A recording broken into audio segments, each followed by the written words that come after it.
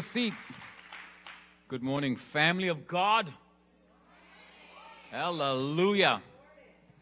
There were a lot more people last night for Andre. Hallelujah. I want to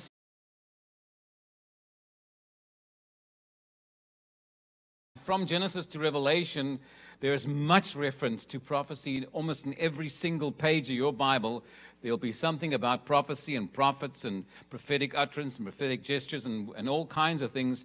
So we can't escape prophecy or prophetic ministry gifting in the world. It's very evident. It's real. It's part of your life.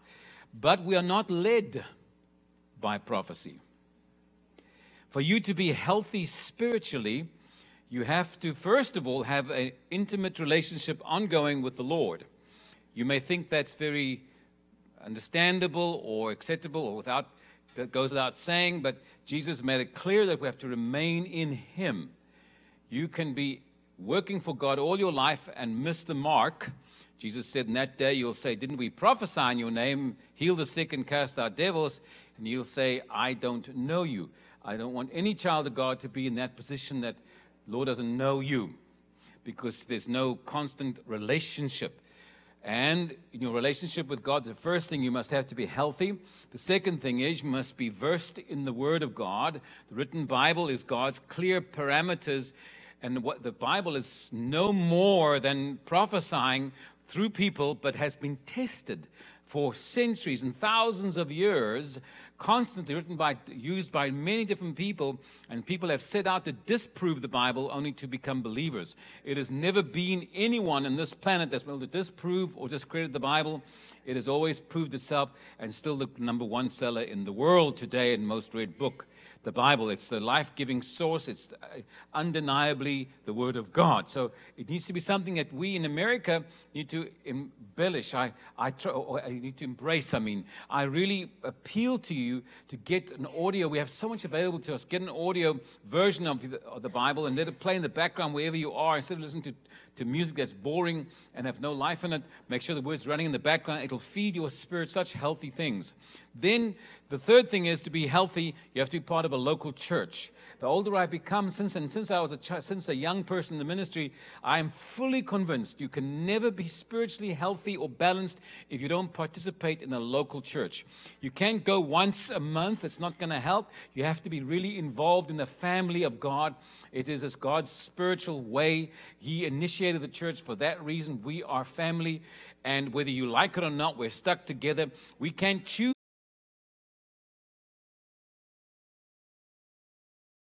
Giving a year, it's all we can handle at a time. But in the church, we meet together, and we have iron will sharpen iron, and you have all kinds of experiences, but all designed to help us grow. And God knows what we need for eternity. Now, they're the gifts of the Holy Spirit that are for a purpose. The gifts are to strengthen and encourage those in the church, the fivefold ministries, to equip the saints. We have the third tier, which no one ever talks about. Paul talks to the Corinthians. He says in 1 Corinthians 12, he says there are different gifts by the same Spirit. There are different ministries by the same Spirit. And then thirdly, he says there are different effects, but by the same Spirit. The effect is every church has a special call or application. Some churches are mission-minded. Some churches are prophetic. Some churches are very targeted at certain kinds of communities. This church has been used of God to touch, and it's always been a prophetic church. God's always used the prayers of this family, and during your prayer time, things were journaled all the time that have made a major effect. It's undeniable how we can see the evidence and the fruit of this ongoing thing. What some people think is normal and average is definitely not common. The most alarming thing for me in this church has always been, I've been coming here since you were just 100 and odd people in squash courts, and you've grown so consistently over the years. What's been so alarming to me is how consistent people are in this church, that people are dedicated and how very few people leave. They only leave because they have a job somewhere else, circumstance changes. It's not common. The most common thing in the church is to lose about 70% of your population revolves. It's very normal, statistically, very very common, but this church has a very high percentage of people that remain. I've never seen such strange things like that, and the love of God in this house has been so powerfully evident. You don't go to an average church. You go to a way above average. It is, for as far as I'm concerned, one of the most phenomenal churches in the world. There's no doubt in my mind.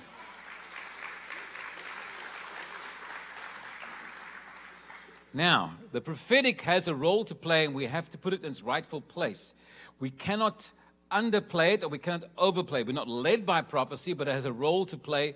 And the most prominent evidence of prophecy is to strengthen, encourage you, and enhance your relationship with the Lord.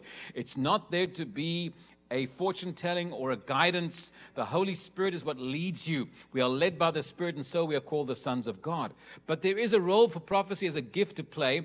In fact, let me make it very clear and put it in perspective for you. Of the 9 gifts of the Holy Spirit, it is the one single gift that is singled out that we ought to desire more than all the other gifts. And the reason is because all the gifts that you see function will come and go, and if you get physically healed supernaturally, it is fantastic. But when you physically go on to be the Lord, you've left all that behind you. The only gift that goes with you to eternity is prophecy. Every word you get, the grass withers, the flower fades, but His word will stand forever. His word never returns to Him void. So prophecy is really from the Holy Spirit and from God, will always stay with you, regardless of how your circumstance change. His word does not return void. The heaven and earth passes away, Jesus said, but His word will stand forever. Whatever He said. And words are extremely powerful. The older I become, the more conscious I am of what we speak and how words affect every single thing in our lives. And when you are spiritual and you are used of God, your words are even more powerful, and you have to watch carefully what you say. Jesus, our Lord and Savior, who we follow, we don't follow Paul, we don't follow Peter or John, we follow Jesus. We learn from the disciples, but we follow Jesus. We are called disciples of Jesus. We are called Christians. We follow Christ. Is that correct?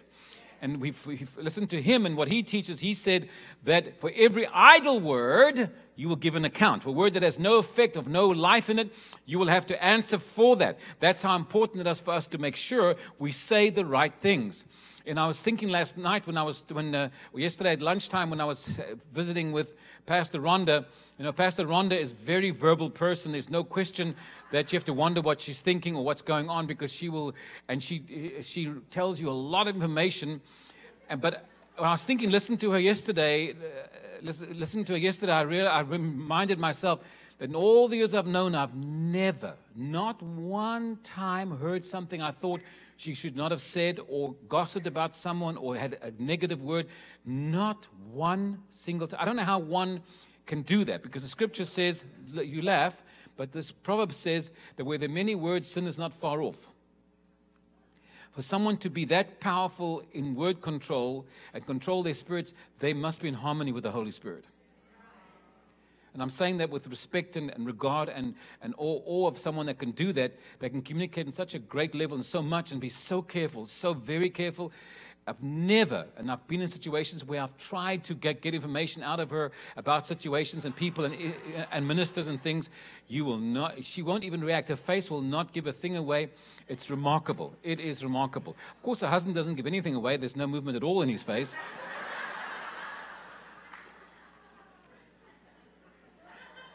He could play poker and you'd lose, I can guarantee you. So you're very blessed. So words are very powerful. Now, prophecy has a role to play in your life. And the right attitude and approach to it will determine how much of that you can benefit by. So first of all, let me tell you how to receive prophecy. And if you're making notes, this is where you start. The first thing you make sure you get the recording. We are blessed to have recording equipment, because I guarantee you that you've heard half of it incorrectly and the other half you didn't hear at all. Because it happens so fast, and sometimes the anointing is so powerful, one thing will stand out and all the other things you didn't hear. And even the one thing you hear, you didn't hear it right. It's very common, even the disciples misunderstood or misheard what Jesus prophesied. In John 21, Jesus prophesies over Peter and tells him that when you're young, You dress yourself, but when you are old, someone else will lead you. And so Peter's not impressed with that word because it didn't suit him. A lot of words you get from God at the time have no bearing, no effect, no impact. You wonder, what in the world? I don't know that. I don't want that word. But God knows what he's doing because he sees the end from the beginning. And Peter needed that word. And so Jesus told Peter, you'll be old. And the very first words out of Peter's mouth wasn't, well, could you tell me more? What's going to happen in my ministry? No, what about John? What about John? He's more concerned about what kind of prophecy John's going to get. And so Jesus responds to him and says, what is it to you? How's it your business if I keep him till I come? And the Bible says in John 21, a rumor spread that John was not going to die. They misunderstood what he said. He didn't say that he would not die. He just said, what is it to you if I keep him? And so they misunderstood. They didn't quite get the details, and John was correcting it in his gospel. So for you to be sure you didn't mishear it, make sure you get the recording, and more than listen to it again, write it down. I'll tell you why. In my experience, when you read it, you see so much more than when you hear it. So you use all your senses, and it's as you're writing it out, it makes so much more logic to you. Now, I can imagine if our president came to this room today and he spoke, even just for 1 minute, you would remember every single word, how he said his expressions, everything about what he said. But when God the Almighty speaks to you, you dismiss it so fast looking for the next word. And I'm here to tell you your attitude has to be, well, if it's God, let's pay attention. Because it's that important. So he's more important than your president. Would you agree with that? Okay, now you understand. So now we get the recording, we write it down, and make sure we understood it correctly. Now, very often we don't understand all of it, and I hear the expression putting on a shelf. I don't know what that means. It's not even biblical. I do find that Mary's response to prophecy, and this is very important, and she got a prophecy that didn't relate to her or make any sense. God told her she was going to be pregnant, wasn't even married yet. If I prophesy to married couples they're going to have a baby, they panic often, and they married. Mary's response was, let it be to me according to your will. If it's your will, whatever you want. Now, you may think that's common amongst us, but I promise you, it is absolutely not common. Most of us in this room will do many things God asks, but there are definitely things we would be uncomfortable with. I thought that I would do everything God said when on my way to Israel one time from Johannesburg to do a conference in the 90s to celebrate.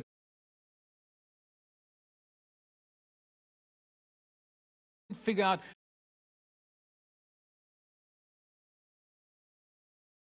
or his behavior or the way he looked or his genetics. He was really in every way a strange throwback. Yet the Lord said he's a man after my own heart, and thank God it's in the scriptures in Acts 13:22. Why? And God says, I gave David as a son of Jesse as a man after my own heart because he will do everything I ask him. And I thought that would be me too. I would do everything you ask me. And God says, you don't even hear half the things, let alone do them. And I found out very clearly we don't really hear. In fact, if some things we get a prophecy about, we like and we grasp and we'll do. Other things I don't know about that. I need a confirmation. For example, should I prophesy to you now that each one of you should give $1,000 in the offering, you'd want and need and demand a sign, a fleece, a confirmation, or 2 or 3. But if I prophesied you all to go to a Aruba vacation, you wouldn't want a confirmation. Just in case. You want to go, it suits your flesh. We are all like that, not just one person, and we are learning and growing to become submissive to the Lord and yielded to Him. Now, Mary was, at the age of 15, she said, let it be to me according to your will. And the Bible says she hid the word in her heart. And I wondered what that meant, to hide the word in her heart. She took it seriously. She didn't publicly talk about it. She took it and she took it into her spirit, believed it, and she held it. She's going to not understand it all or process it, but she's going to keep it to herself and understand what God is saying. And often God expects you to have that very same attitude, to put the word in your heart, because it doesn't make sense today. There are some words that God will speak to you that you just won't get today, but you need it in a little while from now, then it'll start falling into place. For example, Jesus said in Acts 6:16, I have much more to say to you, more than you can now bear.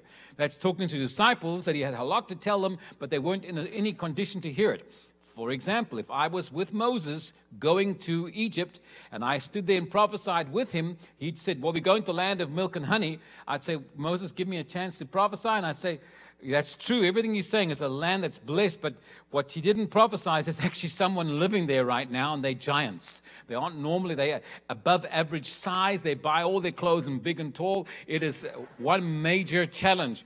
If that's not all, I must also let you know that God says you'll reach a sea that's called the Red Sea. None of you have been there, but you've been slaves for generations in this place. And then you'll have no bridge, no ship, no way of getting across.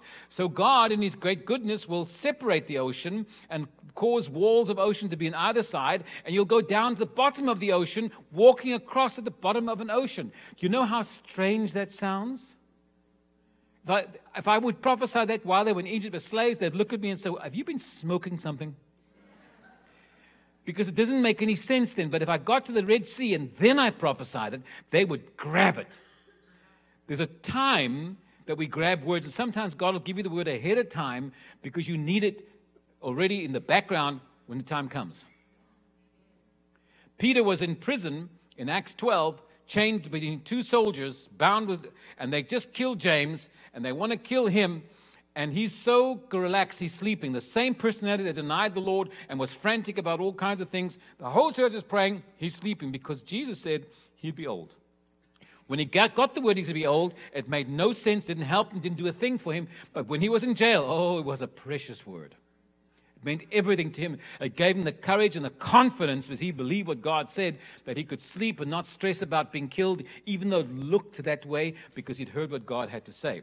Are you still with me now? So there's timing that God gives you words. Sometimes it makes no sense. Rather than trash it, hide the word in your heart. You must test it and hide it. Now, when you get the prophecy and you've written it down, it's now time for you to first understand what you can understand. If you don't understand it all, take it to someone you can. That's a leader, that's a pastor, that's a home cell group leader, someone that knows you outside of your life, because we see things one way and people see us in a different way.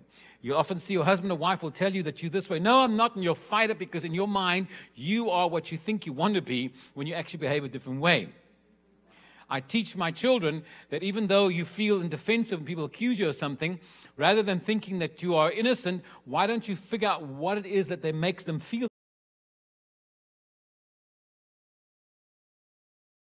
the more godly we become. You know, in your journey with the Lord, there are different levels. And the two areas you'll always be tested is in your relationship with others and in your finances. Always, God will take you higher and higher and higher.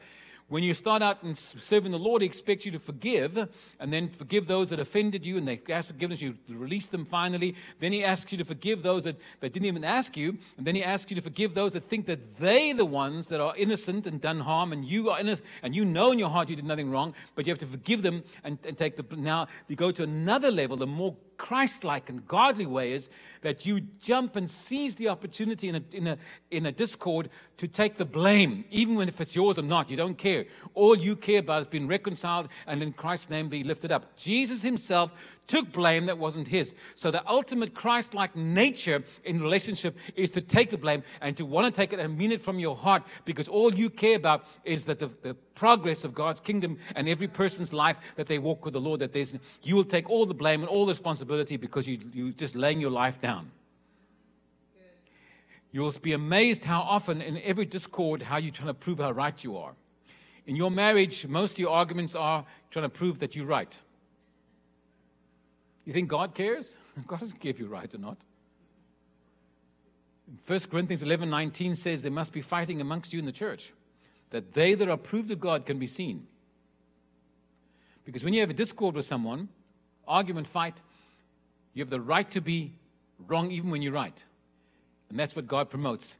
In fact, when God sees you more concerned about being reconciled than right, you're taking on His nature. He's watching to see what's inside of you. That's how He discerns. Is in those tense situations, God's watching who you really are. Going very quiet. Okay, moving right along now. in the prophetic, so once you've written it down and you've had people come and help you try and place it correctly in your life, because in the prophecy, sometimes the words are not vague, but they refer to moving. Now, for example, a moving. Are you moving job? Are you moving house? Are you moving church? Are you moving towns? What's moving? You have to apply it correctly in your life, and God doesn't tell you the whole detail, because prophecy is never a fortune telling or a storybook or a manual. Prophecy is an invitation to the perfect purposes of God. Because whether you understand this or not, we don't really want to fall into God's will completely. We say we do. We like God's will when it suits us, but we don't really understand it all, and we want to, and God cannot possibly explain to us. God's dumbed down the Bible as far as He can to help us that we can follow it, because He's a God that makes universe after universe and is on a high level, and we have to, in our small brains, try to understand some of that stuff. And it's comical that some prophets tell me they know what God's doing, because they can't possibly know what God's doing. His ways are so much higher than man's ways. That's why we trust Him. If we knew what God knew, we wouldn't need to trust Him. So you've got to rely on Him and trust Him. He's working out the best, that His word is true. He's not playing games with you. Now you're good. Now I'm going to bless you. Now you're doing bad. Now, no, it's not true. He's always good, and He never changes. He responds to faith, not how good you are. It's because you're not good that He had to die on the cross. But He does respond to faith. Faith really turns things loose in the heavenlies. And the devil's doing all he can to discredit your faith, or to make it impotent, to break it down. Now, in your prophesying or prophetic word you receive, once you've written it down, you start to understand the word. Now you have a promise of God, or you have some future and you can really relate to it, and you just witness with it, or you've had 2 or 3 of the same prophecies. It hasn't happened yet. Now you have a role to play that's very important. It was an invitation to God's purpose and plan. And if you'll turn your Bibles to 1 Timothy 1:18, I'd like to read for you from there, 1 Timothy 1:18. Timothy was one of the several sons that Paul was very glad to have in his life, Timothy and Titus and these guys that he actually trained or treated. Please understand, sonship is very different to discipleship. Discipleship is where you're schooled and trained to do what you're called to do and what you are equipped to do, whereas a son is something very different. Are you listening to me? I'm going to stop and talk about that for a minute, just to dump some things on you. There are 150 Psalms, half of which are written by David. The other half written by different authors, including Moses. But there are some Psalms, very few written by Solomon. Now, in my mind and estimation, if Solomon was recorded or reputed to be one of the wisest men on the face of the earth, and he wrote a psalm, I'd pay careful attention to it, because that man's smart. And he wrote a psalm that you all know the first 2 of the 5 verses, but not the rest. And it's Psalm 127. You all know, unless God build a house, they that labor in vain. You all know that verse. And the next one you know too. That's Solomon's writing. And the second verse says, early you rise, and it's too late, laboring, and so on. It's all in vain if God's not helping you. Now the third verse, and the 4th and the 5th, says, blessed is he that has many sons in his youth. And it ends, the last verse is, because when he contends with his enemy at the gate, his sons will stand with him. Spiritual sons, which it's not a gender, it's male or female, because then it's a different commitment, because the difference in sons and disciples are that sons inherit and sons take on the DNA of their father. You can be in this church and really blessed and be here many years and learn and grow and become wonderfully fruitful.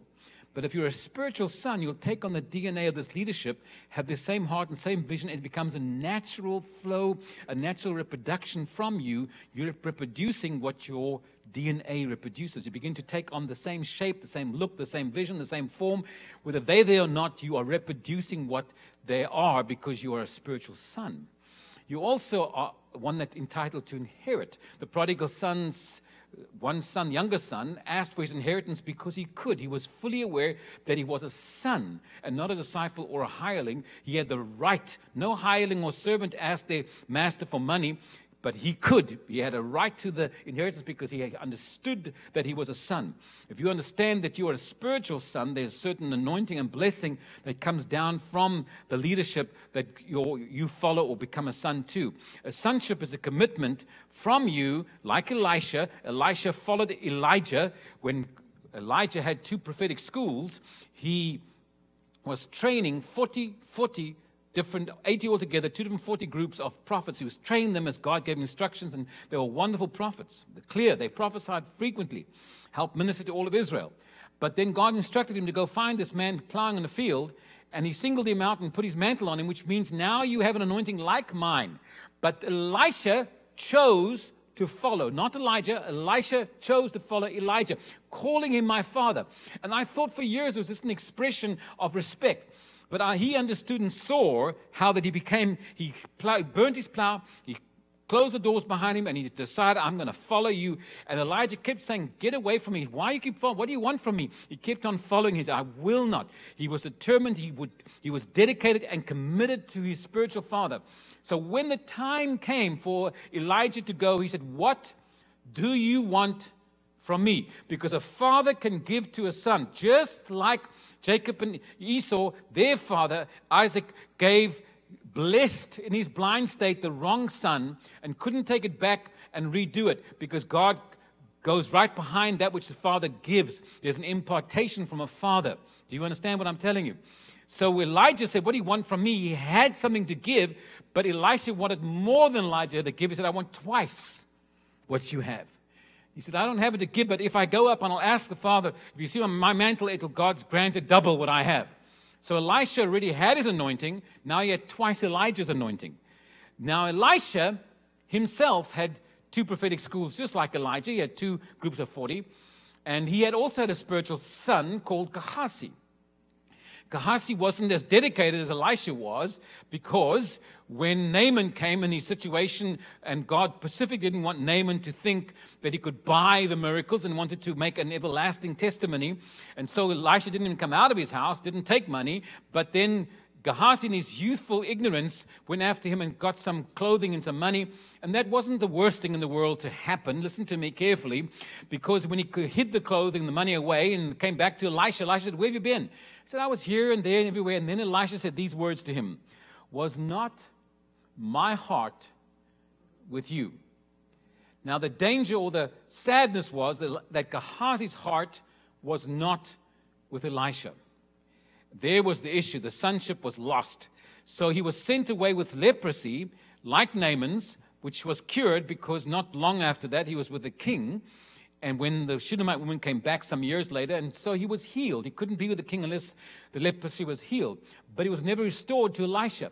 It was so dramatically sad that when Elisha died and they put his body into a tomb, years later while he was in bone form, in a hurry while being attacked, they put another dead person on top of his bones. His bones, he was dead a while ago, he came back to life. He had no one to give what he had, pass it on to. So he had no son to pass it on to. He had prophetic disciples, but no son. I think you're getting some of that. Now, the last verse in the Old Testament says that when the spirit of Elijah comes, he restored the hearts of the fathers to the sons, and the sons to the fathers.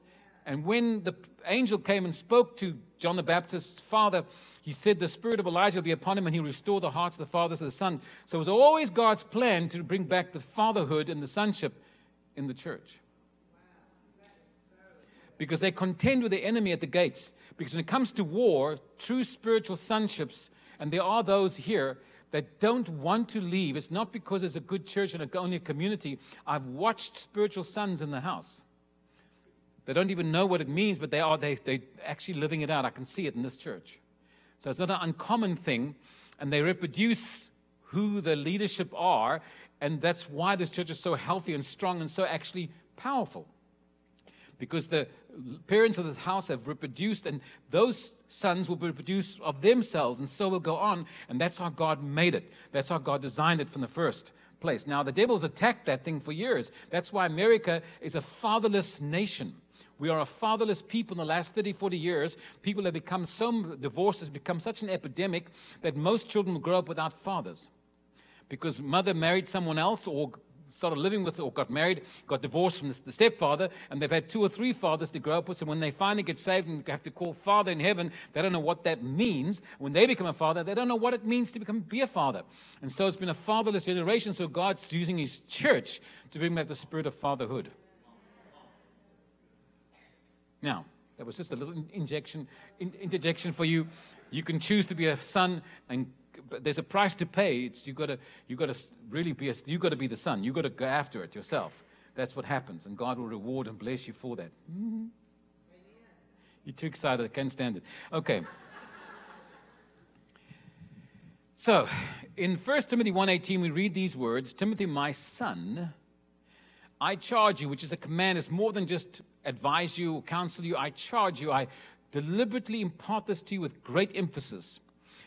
And that this instruction in keeping with the prophecies. So, because of the prophecies, because you got prophesied over, those prophecies have this weight, that by these prophecies once made about you, so that by following them prophecies, you can fight the good fight of faith, holding on to the faith. Because we're in a war, and our faith's under violent attack, and we need all the equipping we can get. Now, we know the written word and God's promises strengthen. We're hearing of His word gives us faith. But when you get a prophetic word, it's more than just getting faith. You are being armed. Because the whole armor of God is defensive. The only attack or physical weapon you have to attack the devil with, fight the devil, is the sword, the two-edged sword, which is God's word. When it's specifically for you, it is to arm you. Let me show you an example of how faith works or how prophecy works in someone's life that's mature. In the book of Acts 16, am I boring you? No. Because you guys are awfully quiet in this place. In Acts chapter 16, I don't know, we're not used to people being this quiet. In Acts chapter 16, we learn about Paul, who says, this is what Paul, now he's already done 3 missionary trips. And he calls elders together. I want you to try and put aside your sweet Lord Jesus stories and look at the reality of this now. As you grow up in church and you have all these little ideas and little Sunday school stuff, put it aside. See the reality of this man comes from Tarsus. He doesn't come from Israel. He's 14 years in one church there in Antioch, and he'd gone through all kinds of difficulties trying to persecute Christians. He was a very spiritual man, or a very much strong Jew, and now he's become a Christian, a total enigma to his family. They can't figure him out, and the Christians were nervous of him for a long time. And in 14 years, he stood all the knowledge he had to learn from young Christians how to be a Christian. And finally, he's sent out with Barnabas, and he goes on three different mission trips, and he's finished that now. So now he's called an.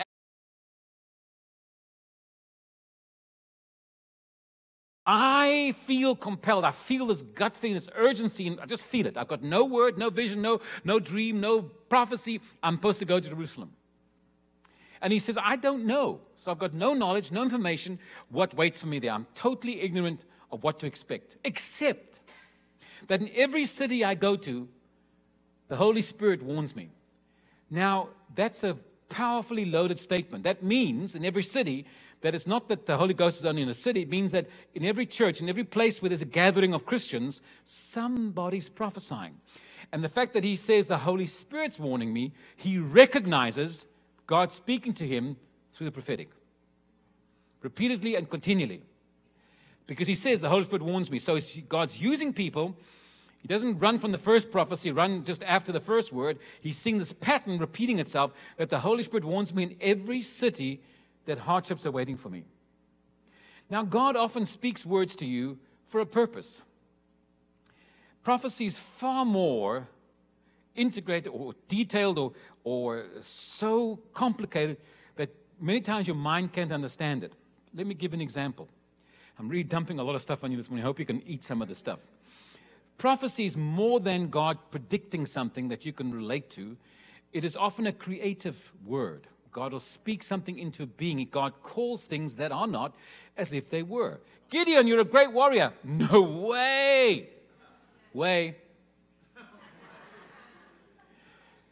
Because he couldn't see himself like that. And God will speak something into you to offset a lot of negative words spoken over you. When in a marriage, when a woman tells her husband he's impatient every day and he's got all these bad attributes, then God will come along and say the exact opposite to counteract to those negative words. He'll use the power of the word to change what you've been cursing people unknowingly in your life. You understand? like your child, it's always behave bad, and my mother keeps telling how bad they are, and God will come and say, you're the best child, you're so obedient, you're such a blessing. I'll give you an example. I went to, well, this has happened more than once, but the most memorable one was years ago in a little town called Hot Springs, Arkansas. It was a big church of several hundred people, and I called someone out. I don't normally call them to the front, and I prayed over them, and I prophesied words to the effect, God says, because you chose to live a holy life and do what's right, God's going to bless your life and your ministry and restore all things to you. And he fell on the floor and cried like a baby, so violently cried, I was embarrassed. And the church was as silent as could be. I couldn't figure out what was really going on. At the end of the meeting in the green room, one of the pastors said to me, Ed Traut, you prophesy really well, but that was off the wall. And I didn't know what off the wall was. I come from Africa 30 years ago. I didn't know what off the wall meant. And he explained to me that was totally incorrect because this is one of our pastors who we fired and forbidden to be here. He still came anyway because he's having an affair. You say he's living a holy life and chosen to his right, everything but. He's nothing but a problem for us. But now I felt such a loser because I'd missed it completely. And anybody can make a mistake, I'm sure. But I was so young and it didn't do my confidence any good. And some months later, they contacted me, that same church, and said, you know what happened? That day, that man went back to his girlfriend, broke off the relationship, and restored with his wife and stayed back in the ministry. He says that he came forward anticipating you to rebuke him, as did the whole church, because he felt he deserved it. He'd been rebuked by us so many times. He was ready for it because he felt he deserved that. He was self-loathing anyway. And then you said these words, and he said he longed to be what you were prophesying. And the goodness of God led to repentance. God calling things that are not as though they were. Had it been any other way, he would have not responded this way. So I said to the Lord, that's a wonderful testimony, and I'm glad you used it and blessed the person, but you understand, it made me look like a total idiot. That's what I said to the Lord. You know what the Lord said to me? Well, I guess if I made my only son of no reputation, I shouldn't be too concerned about yours. And from that day onwards, I stopped caring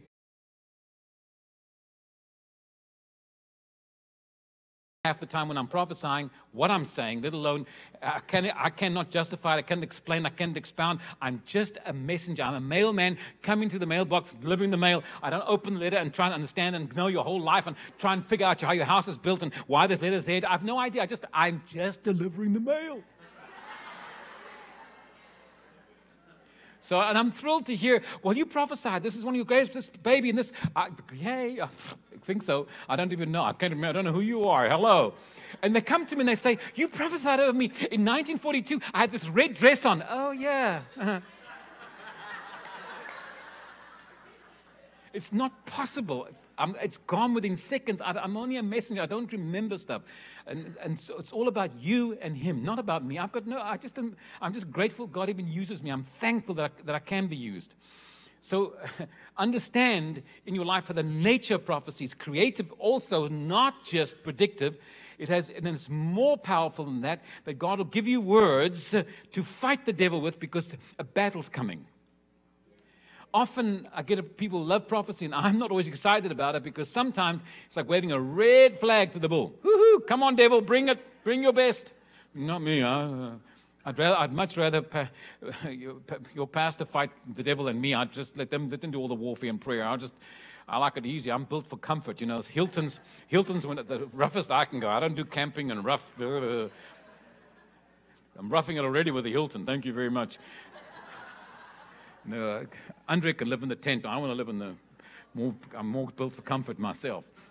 Yeah, if you've been to Andre's house, it's built in wooden stilts. It's cold. Anyway, it's really strange. Great? Is it great? He's a bushman. He likes the bush. Yeah. Anyway, where was I now? So when you get a prophetic word, God will equip you for the fight. You're in a fight anyway of faith. The devil is after your faith. The devil's not, when you go through war with the devil, he's not after your money. He's not after your health. He's not after your marriage. He's not after your job. When he attacks these things, he's only one thing in mind, your faith. He's saying, what must I do to you to make you think God's forgotten about you?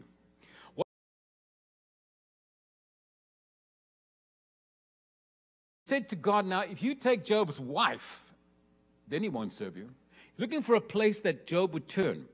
And he's accusing the disciples. He says to God and Jesus, here's it. Let me sift them. Let me work them through because they're a bunch of losers. Let me work them through. He was always bringing accusation. It's the nature of the devil to try and bring you down. He's trying to always, and so if you understand these things, that the devil's come to destroy and kill, and he's not after anything but your faith. The first time he speaks to Eve, he doesn't say, Eve, go ahead and pick the fruit. No one's watching. He says, did God really say? How do you know that you're really saved? And how can God allow this to happen? How come, if God's really for you, you've been tithing, going to church, how can God allow you to go through this car wreck? Why would God do that? What kind of God is that? If he can just get you to doubt and fear because you go through crises. Storms are for everybody, no matter how good you are. Jesus leads you into your storms. Most Christians in this room think that you're in a storm because you did something wrong, messed up, something happened out of your control. You just felt that there was something you could have avoided. No. Some storms are designed for your life. Jesus said, not the devil, not the disciples, Jesus said, let's go to the other side. He knew there'd be a storm, and he knew he was going to take a nap. Did he mention it? No. Would have helped so much. God leaves out those important details because there's an exercise involved. So now he takes a nap, and this mega storm hits. Now he did say, we're going to the other side. He gave the word. That should have been enough. After a whole day of preaching, teaching, and being in an anointing, you'd think that word would be enough. Now the storm hits them, and all they can see is they forgot that when he said we're going to the other side doesn't exist. All that exists now is we're drowning. And like any good Christian, you feel you're unloved. Don't you care that we're drowning? Because you think God favors you when you get a good parking in front of the grocery store. I've got an anointing of parking. Look at me. I'm favored of God. Yeah, you.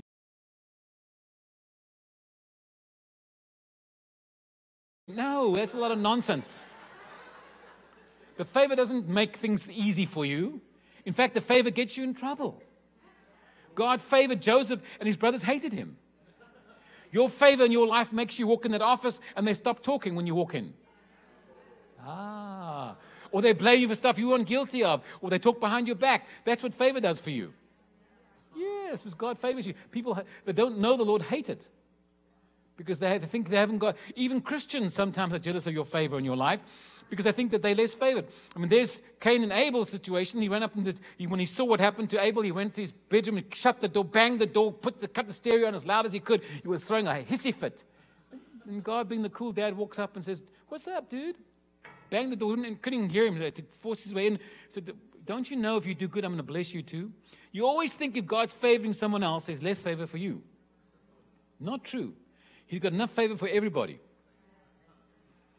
You're never going to be without or less than. The devil will feed that inside of you. See, look at Abel. That's not fair. People say God's not fair. You're right, he's not. God has never been fair. He never will be fair. He's just. Fairness is, well, I gave it to Andre, I've got to give it to Philip too. That's fair. No, not God. God is totally unfair. Jacob I've loved, Esau I've hated. That's unfair. Pays a man who works all day, half day, and 1 hour, all the same wage. That's not fair. I told God that. You know what he said to me? Well, what would you say if you were the guy working an hour? I'd say, it's cool.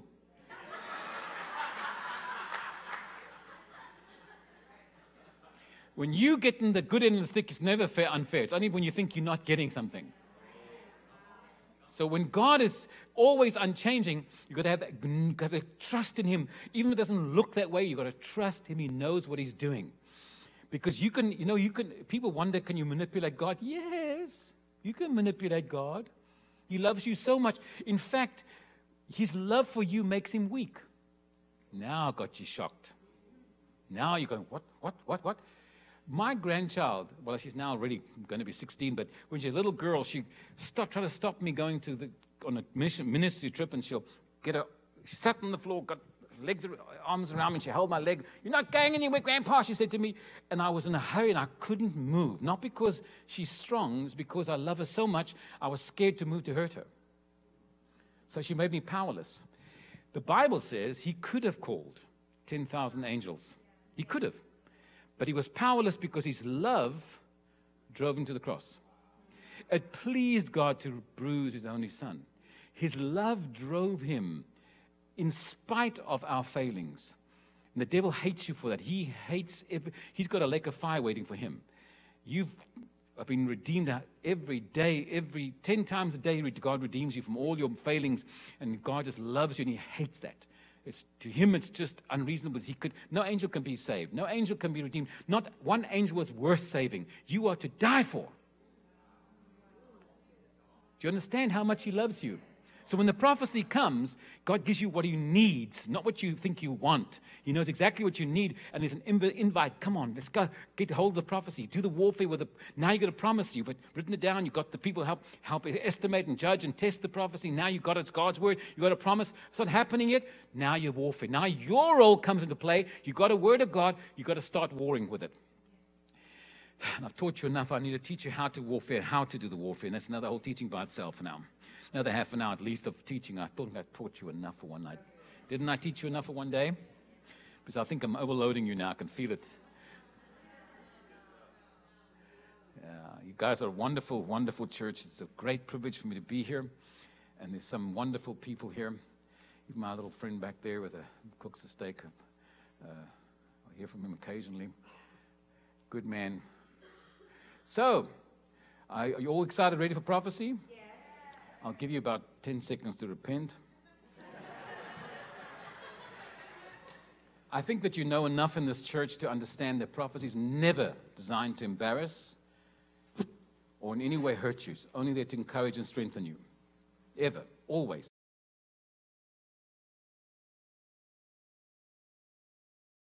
It will do things that are questionable.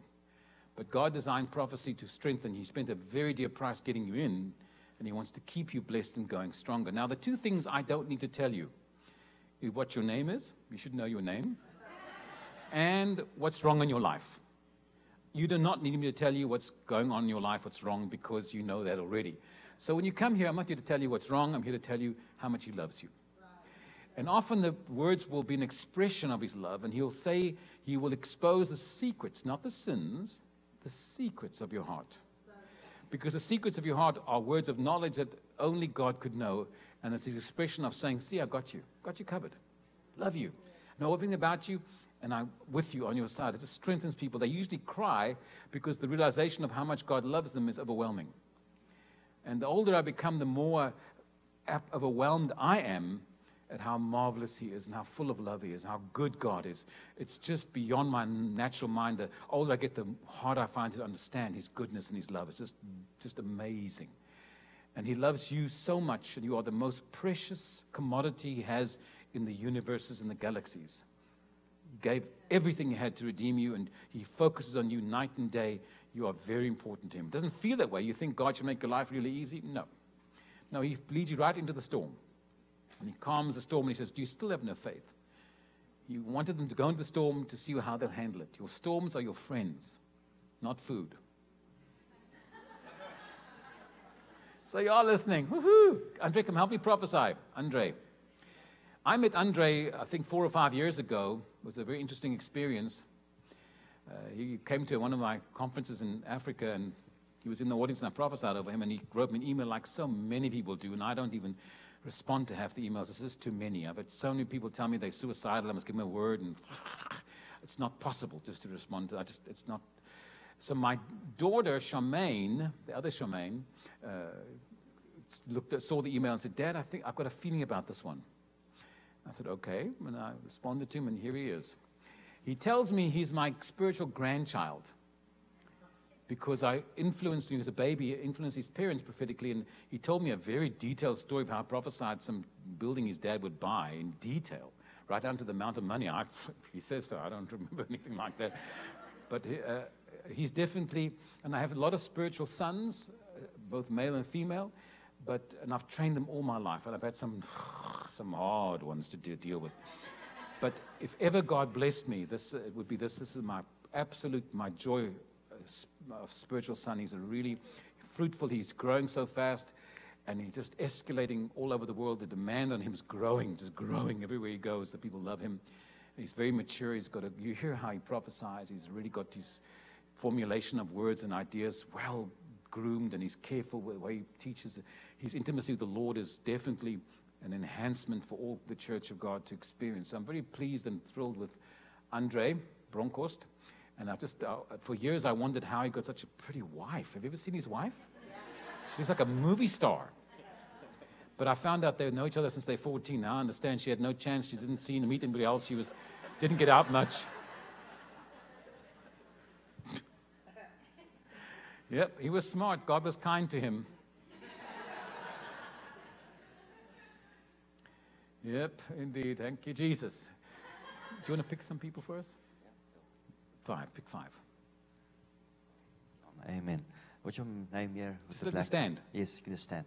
Just stand. Karen, Just pick please 5 stand. and stand. One lady there with the beautiful dress. What's your name here? Yes, yeah. Yes, what's your name? You like that dress? Josie, please stand. All right. Can you? Okay, there she is. 1, 2, who else? You can count. Woohoo. With the yellow there, yes. And the lady next to you, both of you. The salmon and the yellow. 1, 2, 3, 4. The 2 And pastel who else ladies. is outside? Thank you, Father. And this lady. That's 4.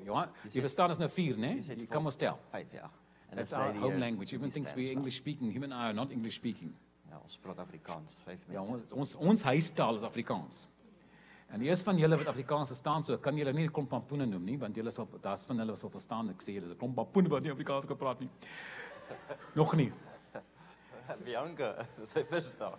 Sy verstaan, ja. En die ander oomie ook, as 2 mense wat verstaan nie Afrikaans. Waar is Bianca? Yeah. We got the Bianca. Yeah, so she's here. She understands what I'm saying. So what is your name? Josephine. Josephine. Yes. Are you married, Josephine? Yes, I am. Do you know his name? Thomas, Thomas. And how long are you married to Thomas? 36 years. Wow, that's a long time. He doesn't doubt, though, does he? He's not a doubter like No. Thomas in the Bible. No. And what do you do, young lady? I have a women's ministry, Yes. and that's what I'm doing. And are you in this church at all? Yes, the one in North Augusta, the ministry. in This North was the word of the Lord. The first word that jumped up in my spirit was that God wants you to leave all the stuff that you've known ministry-wise behind you now.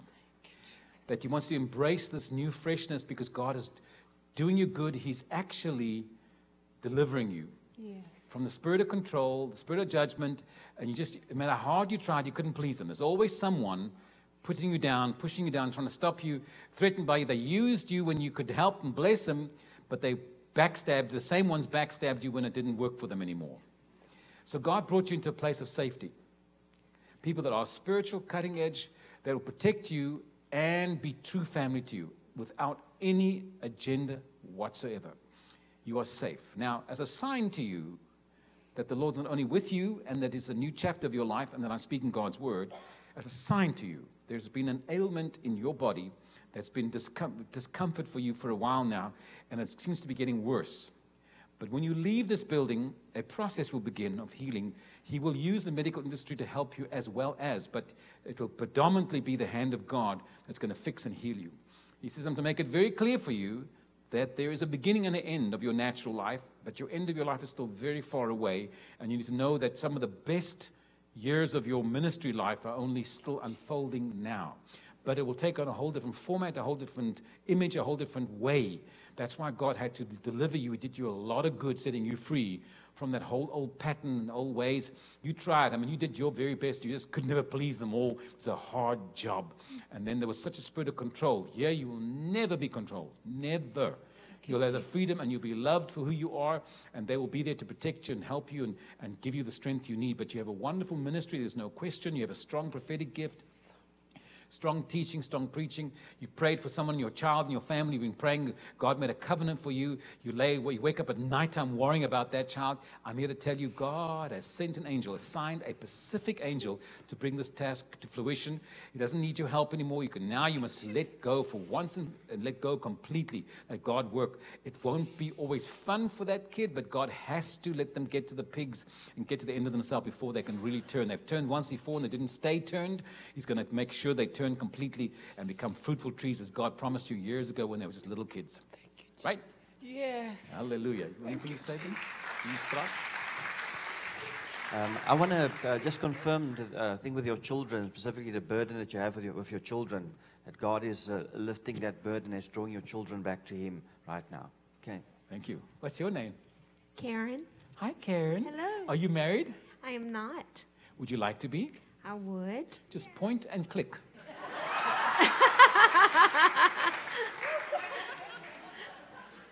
So what do you do, Karen? I do not work at this time. You're but, a pastor? I am not. Because that's what they do. I'm not. I sit with an elderly lady and then just do whatever the Lord. Yeah. Okay. Yeah. Here's the deal. A couple of things I must tell you. The first thing is, you're a strong-willed woman, or so it seems. But a lot of it is a shield to hide how you really feel inside, because you've gone down hopeless and desperate streets already now in your life. And the Lord says, I must tell you these words. You are good enough, and you are a good catch. Do you understand? There's nothing wrong with you. Only need one. It's got to be the right one. Now, you do scare them because you are so capable. Most men are threatened by strong, capable women. So God says it's a little wise to be not as smart sometimes, to not always be right. Don't always be right. Don't ever say, I told you. Ooh, no. Even let them go down the wrong road. Let them do the wrong thing. Let them make the mistake, and God will bless you for it. They will find out when they start to learn, because you have a most wonderful heart. God wants to bless you. You definitely do things for the right reason, and that's why you don't understand why people twist everything you try to do so well, right? The second thing I must tell you is that you started a new chapter. Grab this in your spirit. It's a new chapter, and you must see it. You can't read or busy yourself with this new chapter if you keep paging back and looking back in the previous chapters. And that's what you keep living. Every once in a while you go back to where you were, and someone will come to you and even talk to you about it. You don't discuss the past anymore because there's no life in it for you. You've got to be focused on the now and not look back at all ever again. The third thing I must tell you is the Lord has severed every soul tie. And it's not just with people you were attached to. It's even family members that try to attach themselves to you and there's a strange love-hate going on with some of the family members with you. They love you, but hate you, and they're enough to torment you. It's almost like they get pleasure out of it. So God's cutting those ties because He wants to refresh you and do something really good. There's been an assignment to try and destroy you from inside. It's just so subtle to unnerve you. But the Lord says, I'm not going to let that happen to you. I'm taking care of you. You're safe. Lastly, God's going to take care of you financially. It's been an interesting battle. You've lost so much. You know how to make money. You know how to get it done.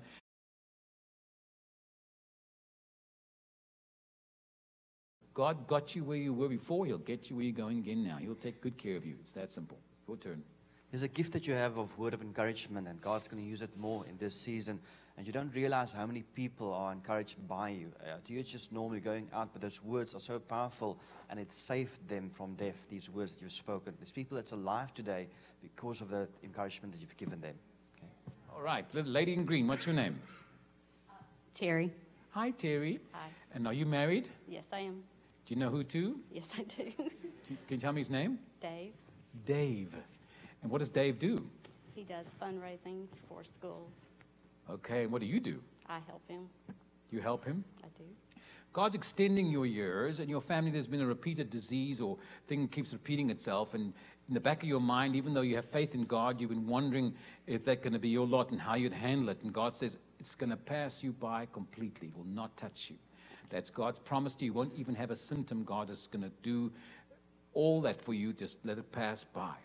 You're carrying burdens and worry way too much, things that are not your concerns. You need to shake it off and not be worrying about things you've been worrying about. You're just too detailed, too perfectionist, too concerned. You need to relax and breathe a little, have a little fun. You need to give yourself that break because you're hard on yourself, always pushing that much harder. But you're a blessing. You've been specifically praying for a person in your family for quite a while now, and God has heard your prayers. He wants to affirm and confirm and make clear to you, got your back.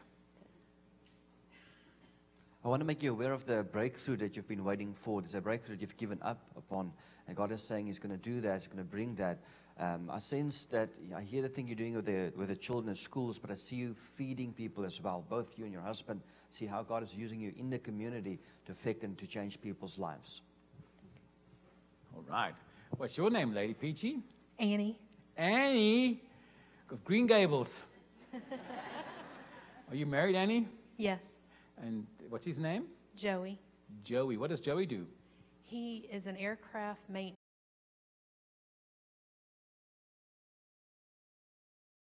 Knocking on several doors, and God's got some brand new promotion coming his way. Just he's waiting for it so long. Just be patient, because God knows what He's doing. He needs to trust Him that the Lord is in control. He needs to know that. And so, as for you, God delights in you. He wants you to know you exactly where He wants you to be. You're at home. You're not going. You're not leaving here again. You're not. You always feel like you can't get settled long enough, but you will. This is your home, and God's going to bless you here. You can not unpack the boxes, but you can get more settled where you are. You're just keeping it enough, not too deep that you don't get too attached. And that's not true. You need to let it go because you're home. God wants you to, His name is I am. Not I'm going to be, not I was, just here now. And do it now. And God loves you.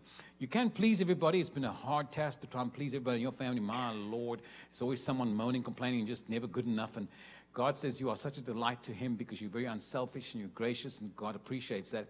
You have this shutdown mode. When you get hurt or offended or something happens to you, you withdraw. Some people go outward and they make a lot of noise. You go exactly the opposite. And God wants to be your comfort and your strength, and He wants to heal you because He really loves you, knows your heart, and He knows that there's not a lick or an ounce of meanness inside of you. You always try to do everything right, and God celebrates you for it. There's a new car, a new vehicle on its way to you. God wants to release and show you He's a provider for you. Amen. I see at the age of 17 how the enemy tried to attack you and destroy your life, but God has protected you. And so right now, as Prophet Ed spoke, that it's lifted completely from you, and God is bringing that restoration of what happened there. There's something in the past that you're still asking God's forgiveness for that, and you need to know today that God has forgiven you.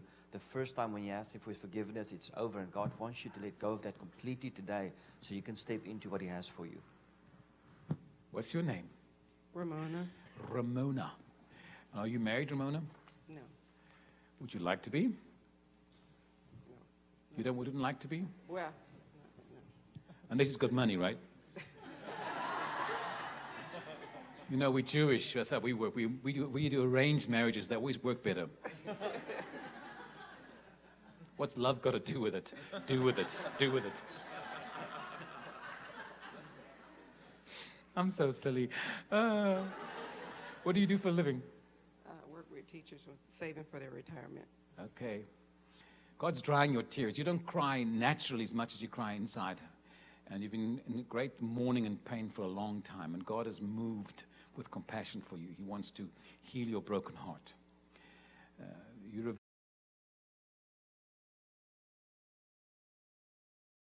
don't get that. You don't understand the lies and deceit. You don't know why. You try everything so hard. You always try to be the best friend, the best wife, the best everything. And you don't get it. And the Lord says it's not you. You did nothing wrong. It's the enemy's come to steal, divide, and destroy. And you've got to see him as the enemy. No human being is an enemy. They're just tools, instruments. And you've got to shake it off. Jesus said to Peter, who was so spiritual to acknowledge him as Son of God, he said to Peter, "Get behind me, Satan." He saw how the devil could use someone that close to him. So you need to, this morning, change your mind and see what the devil's been doing to you. And now you've got to hurt him back by letting the joy of the Lord overtake you and become your strength in great new ways. I don't know what you do. What did you say you do for a living again? Help teachers save for retirement. Because there's a major change coming in your career. You're going to do the very thing you were meant to do and trained to do, and it's not what you're doing now. And God's going to upgrade you and do the really put you in the position you're supposed to, but you have a natural skill to lead. You're not fast, you're not a major multitasker, but what you do well, and it's clear. There's no do-overs with you because you do it right the first time. It's who you are. God wants you. Oh, he wants you to be happy. You're too scared to be happy because every time you get happy, something goes wrong. So take a chance today. He said, I must tell you, he wants you to be happy. Don't be afraid. I've got you in the palm of my hands. It's a brand new day. God's going to fill your life to overflowing, spilling over with joy. That's God's target for you. There's a reconciliation of relationship that's been strained, that you love so much, you care about them, but they keeping their distance. God's going to reconcile and heal, and you're going to become close. God's going to do it by his Spirit. I see you connected. I see the military in the future. And I see a place, an office where you are in a position of authority and many people that is under you. And I want to make it clear to you today that you can do it.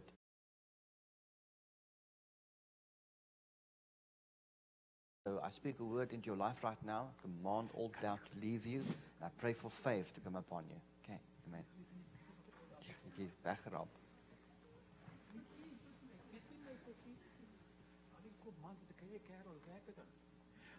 Hallelujah. Are you bored yet? Oh, come on. You're all nodding off here. I can see. What's your name with the orange shirt? Patrick. Stand up for a moment, Patrick. And the guy with the blue shirt, stand up, please. You don't mind. No, one behind you. One behind you. Right in the back. Sorry. I'll come back to you a little later. And then the Supremes. The three ladies there. What's your name with the red... Stop in the name of love. Yeah. The three of you, yes. Could you stand up for me, please? Are you family? You don't even know each other? Oh, you do know each other. Okay. Do you sing? When I sing, it's a memorable experience. You won't forget it. Not a pleasant memory, but it's a memory. So what's your name, sir, the blue shirt? Nate. Nate? Yes. Is it short for Nathan? Short for Nathaniel. Nathaniel. Are you married, Nathaniel? Nope, single. You are not married, and we have candidates here.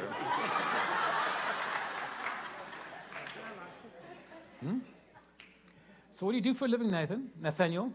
I work at a front desk at a hotel. Okay. Interesting. And do you come to this church? For the last month and a half. Do you like it? I Do you love like it? Here. I'm going to ask you, please, to forgive the church, the Christians that burned you the way they did. Even your own family. You got dealt out some stuff that wasn't really rightfully yours, and you were labeled and accused of stuff that wasn't true, and I don't know what it is with that, because you've got a very kind heart. Now, you get distracted. I see you're a hard worker, but you get distracted, and then you forget to do some things, and you're like an absent-minded professor, but you're very smart. I don't know why you're doing the hotel thing, but you have a natural engineering, natural scientific brain. It's you love all that stuff, and you gather electronics and everything else around you, and you went through a very bad valley in your life of despair. But you'll never go down that road again, never. It's not who you are. You've got a kind heart. You're not the best communicator, even though you work in a hotel. People don't always know what you're thinking. It's hard to get it out of you, especially when you're upset. Boy, then you shut down really badly. You can't get the words out. But you have the most kindest, loving, unselfish heart. You are really a jewel and a gem. And God sees that in you, and he wants to bless it. You're never going to please everybody in your family. Never. It's never going to happen. Even God can't please them all. And he's perfect. So you need to not take it on yourself anymore.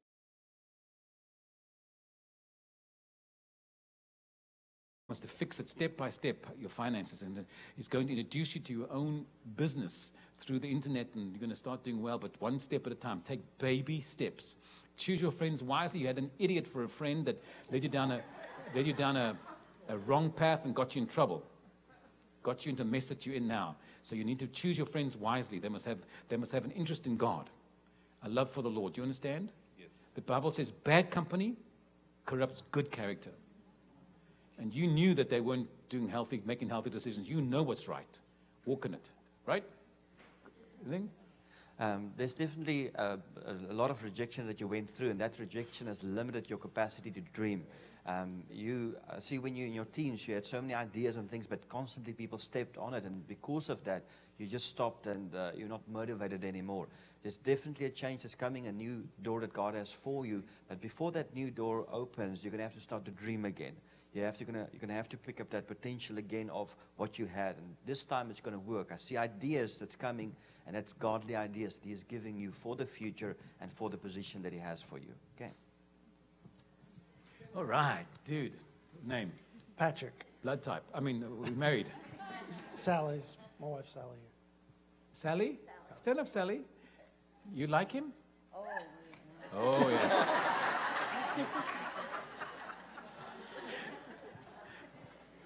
So how long are you guys married? Almost 10 years. And how many children do you have? More. You don't like him that much. God told you to fill the earth. Got to fill the earth. In Jesus' name. All right. What do you do for a living, sir? I work full-time for the church.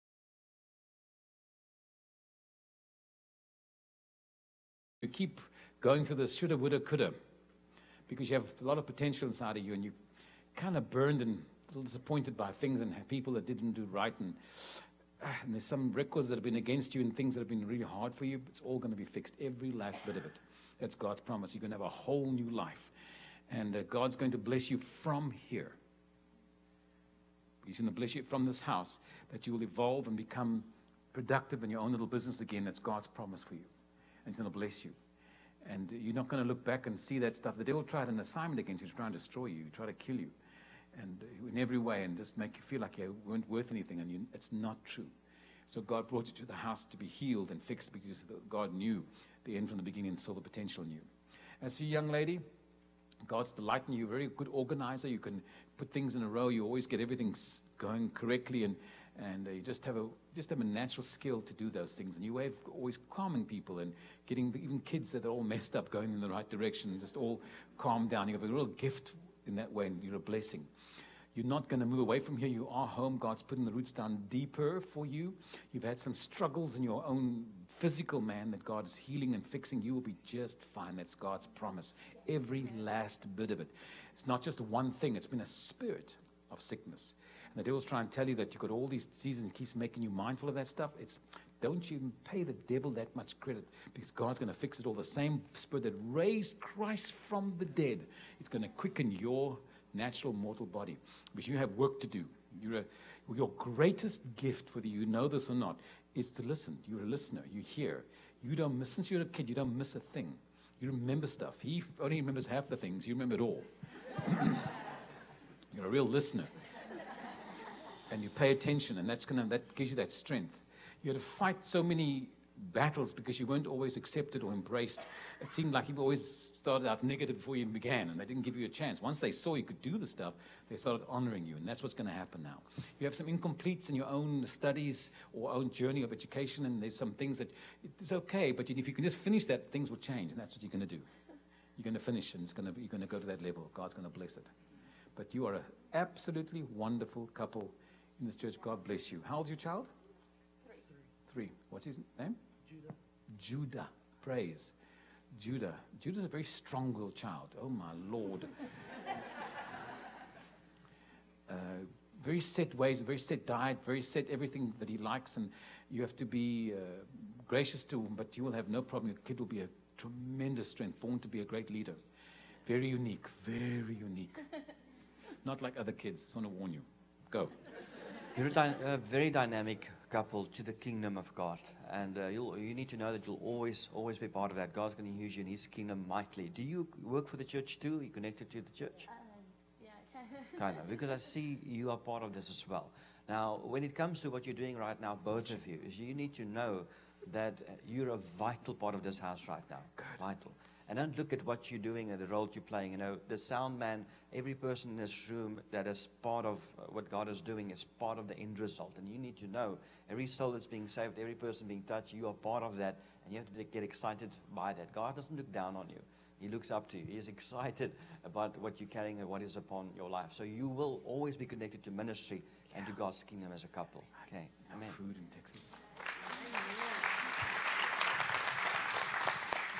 So what's your name?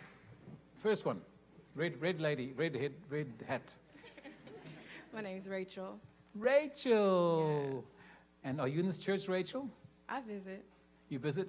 Because God wants you to leave behind you what's behind you, kind of between the bark and the tree. You need to grab it and go with God's plan.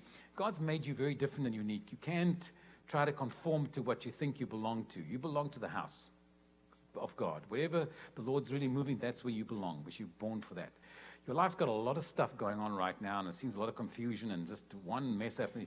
You're going around the same mountain a few times. It keeps same old, same old. And God wants to break that mad pattern for you and do some good things and help you and just restore to you what's rightfully yours in your own.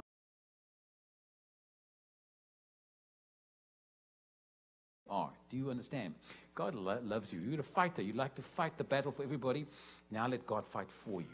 Let God fight for you. You were a little girl when you called upon of the Lord, and you had a vision of an angel when you were a little girl.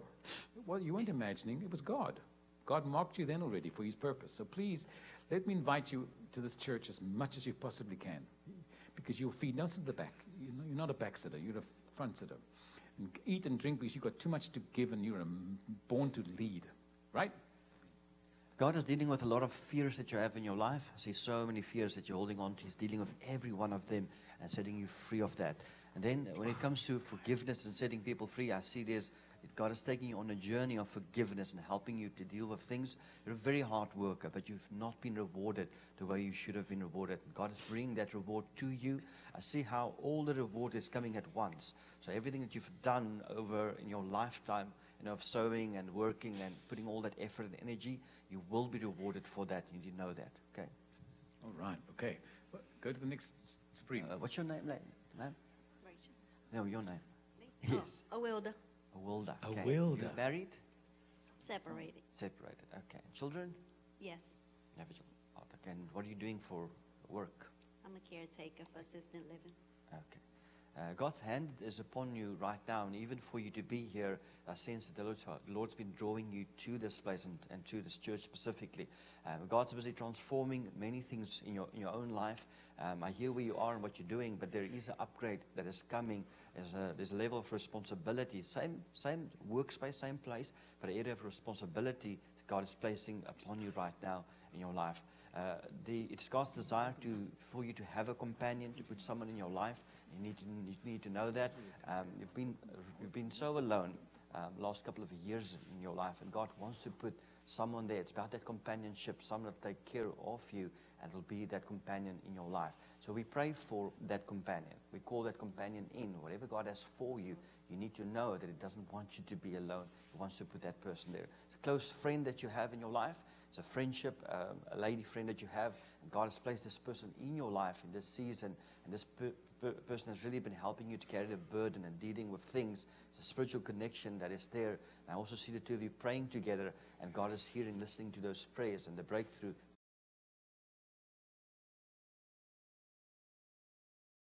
Right. The Lord wants to strengthen you and take this tiredness that you've been feeling. You told God, I've had enough.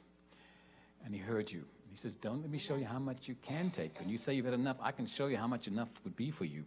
So trust me that I'm working on your behalf, God says, and making it all work together for good. You've been going through a really hard patch. It's no secret. But this is the key word is through. You won't stay there. This too shall pass. God is your strength and your helper. There's a financial breakthrough coming very soon for you, very soon. Before the summer is completely out, there's already a first part of it happening, and God's got you covered. He loves you. You've been praying for a Pacific, looks like a young man of some kind. You've been praying Pacific before. My son. And God says, I'm hounding him. He won't escape because your prayers follow him night and day, and wherever he goes, I get in his face through somebody. So God's got you covered. Thank you so much. What's your name? Thank you. Donna. Hi, Donna. I like your spirit. I like you. You are a personality and a character. You have a way of saying things, girlfriend.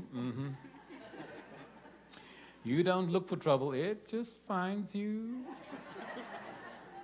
But you have the most beautiful heart. Beautiful. Just the most amazing spirit inside of you. You're a good woman. You were born with a purpose. There was no mistake when you were born. It was a happy day. Do you understand? God wants you to know that because you've had one fight after another in your life. But it was a happy day when you were born because you love God and you're serious about the Lord and you've gone full speed and you just couldn't please them all in your family growing up. It's everything you tried was not good enough. But God celebrates you. He waves a banner over you this morning. He says, this is my girl. This is my girl. This is my girl. He's so proud of you. He did not deny you anything you don't have. She didn't ask. God doesn't want you to drive an old junk car. He wants you to have a brand new one. Do you understand? Jesus himself didn't drive a used car. A brand new donkey. Nobody drove that donkey before. You could smell the leather. So God wants to bless you. He's not broken. You've been very generous. You have been so generous. You know, you sound like you're mad and angry, but your heart is so soft and tender. You want to help everybody, and you've been so generous. And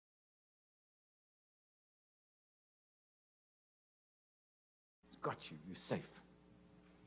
I see you entangled in a lot of arguments constantly, and it's been a story of your life, and God is busy right now setting you free from change and people that's holding you back. And I want to encourage you not to get involved in the arguments. For a season, stay out of that, because it just touches an area, and I see these things, that aggression and things that comes out, and that's not who you are.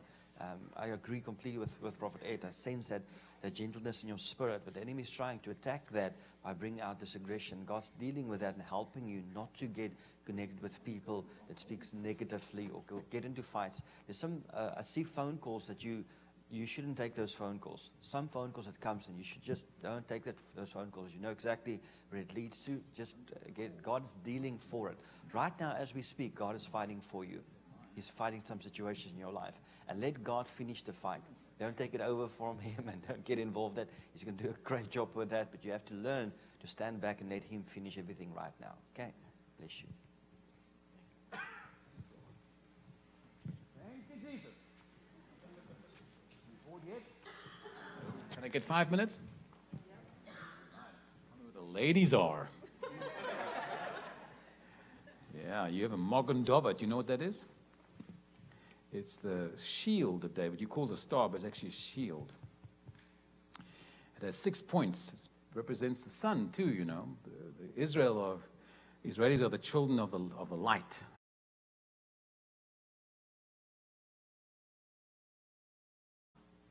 Of darkness. Complete contrast. You know, the bond slave son and the promised son. It's amazing. So, Morgan David. What's your name? Linda. Hello, Linda. Are you married? Uh-huh. In January. I'm sorry to hear. It's always a hard thing. Even if they go to the Lord, it's still hard. Death always separates us. And this is your daughter next to you? You look very similar, so I was wondering if you're family. So what? And your granddaughter? Outlaw. Okay. And what is your name? Tracy. Are you from these parts, Tracy? Who are you married to? That there fella? What's his name? Berry? Berry like a fruit berry? B-A, it's Barry. Lord, you all talk funny. Barry. They call it Berry. Well, berries with an E, isn't it? All right, so Grandma, what do you do now, right, for your living? Do you work? Do you do anything at all? Do you kind of retired? Because, you know, this is the word of the Lord for you. You've gone through a crisis, but it's a different chapter of your life. Nothing took God by surprise. He knew about this before you were born, and there's got something else for you in store. What you having the unnerving thing, trying to convince yourself that your life's not over, you've got stuff to do. But it's true. It really is true. And you must be willing to be open. You're not to hang out with the old people. You just don't belong there. You just don't do that. It's going to weigh you down because you have nothing to talk about. Nothing. You are a young grandma. You've got a young spirit, and you just think young, and you're a stately lady. There's no question you're very much a lady and stately about some things, and you just don't want to be a nuisance or anybody's way. Get over yourself, because they all want you. We don't want to hear that anymore. We want you to be a nuisance because you're a blessing. You have the most amazing ability to say the right thing at the right time. Just as few words, you dump the right insights. You've got such a lot to give.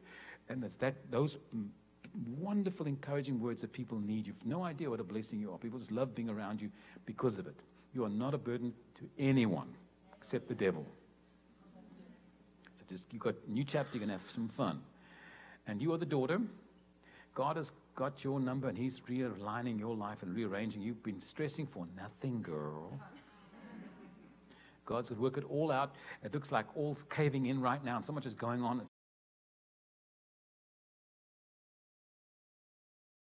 Stop the raven to make you go to your blessing at the widow's house. All you see is how there's no more ravens, no more. What am I going to do? And God said, "No, I got a plan. You won't go to it unless I had to drive the one to make you go to the other. But I've got some big blessings waiting for you. God likes you. You're hard on yourself, you know. You're very hard on yourself. You're always punishing yourself for everything and feel like you're not good enough. You need to stop that. It's getting really boring now. It's really boring. You're a blessing. You're a wonderful lady, and you hard on yourself. I see you go to the store and you'll pick up something you really want, but you put it right back because you think it's too much money. You try to spend the money on someone else. You don't mind spending someone else, but for yourself, that needs to stop. That needs to stop. God's not broke, poor, or cheap. Do you understand? He says, don't save my money, save my servant. That's much more important, right? So what is your name? Barry, right? Barry what? Alan. Okay. What do you do, Barry, Alan? I'm actually in between jobs at the moment. I'm currently helping the church out a little bit as well. Okay, here's the deal. You have business inside of you. You have huge success waiting for you. God wants to just change your mind. Because you're a good man, but you get into a place of anger about some things because people did you wrong. And you're no good to God like that. You can't have success if you have any kind of resentment, even though you're entitled to it, even though you're right. You've got to shake it off because you've got to walk into the new thing with such a spirit of God on you. Because you're smart, you're good at what you did, and you did right. You did not, it was not you. They try to put it on you. It's not you. It's true.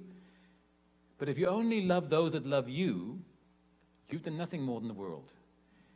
And you told God you loved him and you belong to him. Now show it.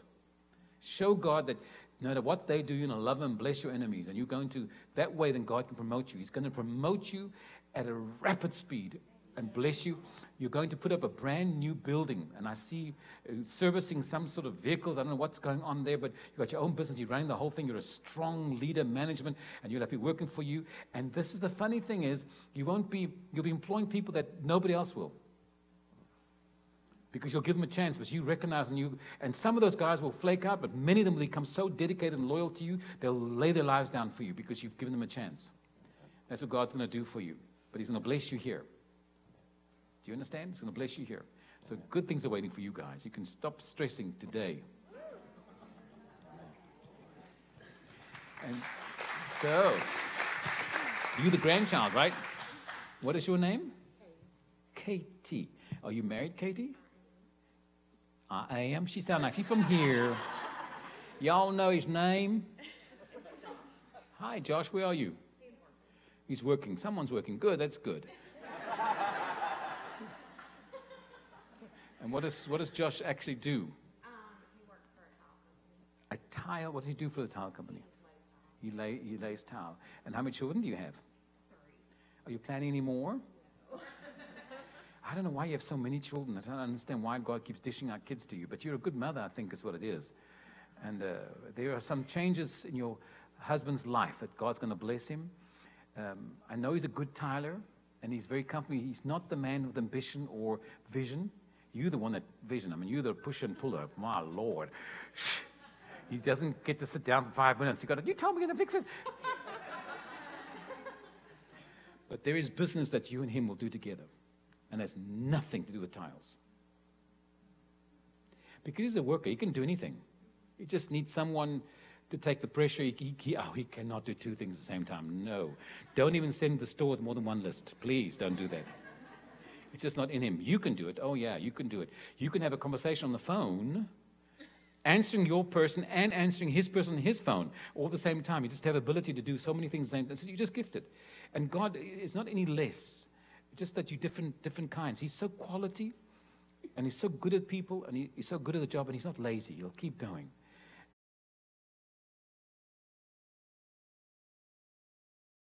Now, your kids have the same divided. All 4 of them have a different way about it. 2 of them are like you, and 2 of them will be like him. That's what's going to happen.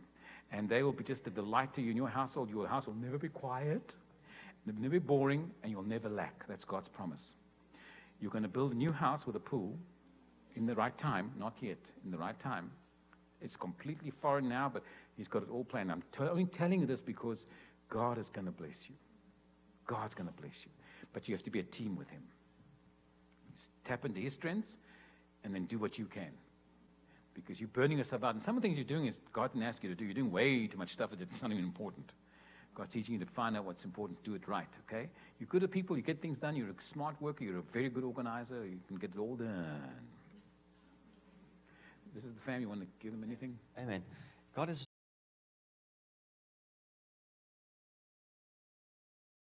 you're at the best place that you can be right now. He's building you, lifting you up for what he has and what is going to happen. I hear you praying for them a lot, and I hear your prayers that's going out, and God is hearing your prayers. There's a place that you have where you pray. There's a place that you have. And I see when you enter that place how there's immediately the glory starts to come when you enter that place and you start to pray. And I want to encourage you to spend time there to pray, because it's really been carrying them for a while now, your prayers from that place. You'll be moving, I don't know where you're living right now, but there's a shift that's coming, and it's difficult for you because you don't want to make that shift.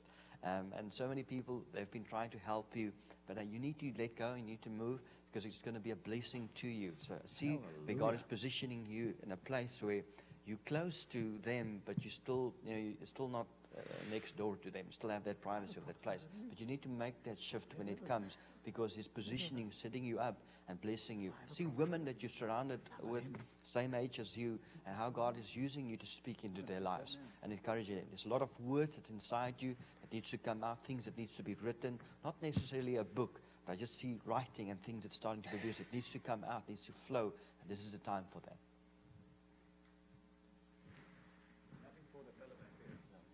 No, okay. All right, are you guys together, family, what, friends, boyfriend, girlfriend, husband, wife? Pardon? Your wife, and you knew that? Wow, and she's so pretty, and you're so... don't tell me, I know this one. Blessed, you're blessed, okay. What's your name? Taylor. What's your name? Brenna. Thank you for marrying him, Brenna. It was a dirty job, but somebody had to do it, right? I'm kidding. I'm just teasing you. I'm just joking with you. What do you do for a living, sir? Actually, he's got a wonderful spirit, this guy. Really, he really has the most purest heart. Now, there's a call of God in your life. There's no question. And God has ministry for you, and this is a very strategic place for you to be, because here you will grow and learn, and your spirit will develop. And if you don't understand this, I must explain to you that even when you're not thinking you're receiving, while you're in the atmosphere, your spirit is always absorbing and growing. And there's such a loyalty in him. My sister, this husband you married is a man of loyalty. He does exactly what he says. He's boringly predictable. You can go to the restaurant and you can order for him because you know he's going to order. You go through the whole menu, read the whole thing, and still order the same thing again. Because that's his nature. He's very consistent, very pure-hearted. He has no darkness in him at all, just pure spirit. He comes from a lineage of people that were pure and godly, and he's inherited something from his family that's very godly. You've inherited a lot of tears, a lot of sorrow and difficulty, and sometimes you were like the dog chasing his own tail, just got yourself in such frenzy about all kinds of stuff. And it complicated your life, and you were so angry, and you almost got attached to the wrong fella. And God had to set you free of that, because He knew what you needed. He needed what you needed. You needed stable. You didn't need another excitement that was up and down, and you needed stable. You needed stable because you were born for greatness. This is what you don't know. You're born to act outstanding things. You're not mediocre. You can't do average or middle stuff. You have to do exceptional. You always got to push the envelope to the max. And so God had to give you an anchor that would be stable, consistent, not panicky. He doesn't panic. He never panics. Very calm. You will still react and get upset. He's just he's upset, but you can't tell. It takes a while. And that's what you needed. God knew what you needed. So you're an amazing couple that will absolutely make impact everywhere you go. And it's important you know that God wants you to stay the course. Don't go here, there, everywhere. Just stay the course. In your own family, my sister, there are things that have been really out of order and strange. And it's not your doing to fix them. Just leave it to the Lord now. God's got a whole pattern. He's restoring so many things in your family. Do you understand? you're in defensive mode with them. You're trying to fix things and tell them that you're not guilty or didn't do this or that. Don't. Just relax. God will do it all by His Spirit. How long have you been married? Coming up on 2 years. That's wonderful. So this is going to only get better and better and better. You guys are going to be a most wonderful couple, exemplary to many people. That people will envy you, how close you guys will be. You are very talented. There's not much you can do, my sister, and you've got to be careful to make the right selections, because you can get all grossed in good ideas, but you want to be with God ideas. You're a communicator. You can write. You can do artistic. You can make things happen. You're a sport gifted. You're with kids. You do all that stuff, and you want to do 5 things at the same time. Pick one. God says, I don't care. You can just pick one, but you can do it all. I can bless it. I'll still direct your paths, but you need to make your own choices, and I'll bless it. It's that simple. But He's going to work for the Lord, and you've got to get used to that idea now, because He won't do all what He's doing now. You've thought about going to study and going to college and doing this and try that course and try that, but really God's training you for the ministry. You think, go. Amen. I want to say to you that God is going to take the two of you on an adventure. There's very exciting things that's waiting for you in the future, and God's going to stretch you on every level. I see both of you very competitive, and you need a challenge, and God's going to give you that challenge, but in a sensitive way, but to extend or to stretch your faith, to trust Him for more and to go for higher in the lives that you have. So many changes coming in the future, and I want you to know, specifically with you, you've been involved in so many things, and you're trying to put this puzzle together to find out how's this connected, how it doesn't make sense. Everything is going to make sense at the end, because God is training you right now in different levels of your life, and there's more changes coming in the future. But every place, He's training you for what He has for the two of you in the future and where you're going. I see you camping, and I see this adventure that's happening, and mountains you're climbing, things like that. But even the natural things will have spiritual connections where God will use that to train you and equip you spiritually. Okay. Amen. Anyone else? You're done? Amen. That was so good. Come on, y'all. Let's give them a hand. We really do appreciate the gift that God has brought into this house. The relationship we've had with them for the last 20-something years has been amazing. Let's all stand to our feet. Come on. Did you get something today? Wasn't the teaching just amazing? Yeah. You know, I was explaining Wednesday night. I said a lot of times prophecy is a calling. It's a fivefold ministry calling.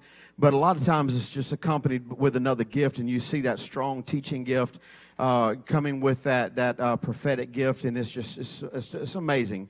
And so just lift our hands right now. Come on, Father, we thank you so much for this day. Father, you are such a blessing to us. Thank you for giving us this gift in this house at this season.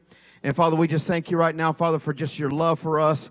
Father, help us to impact the world as we walk out those doors today. And I speak over every man and woman in this room. I declare they're the head, not the tail. They're above only, not beneath. They're blessed, and they're coming in, and they're going out. They are the head and not the tail. Father, I thank you that everything they touch prospers.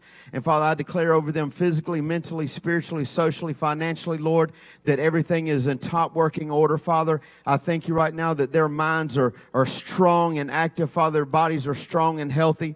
And Father, we just thank you right now that, Lord, we are ready to go out those doors and do what you've called us to do. If you agree with that this morning, say amen. Bless you. Shake somebody's hand, hug somebody's neck, and we will see you tonight at 7 o'clock.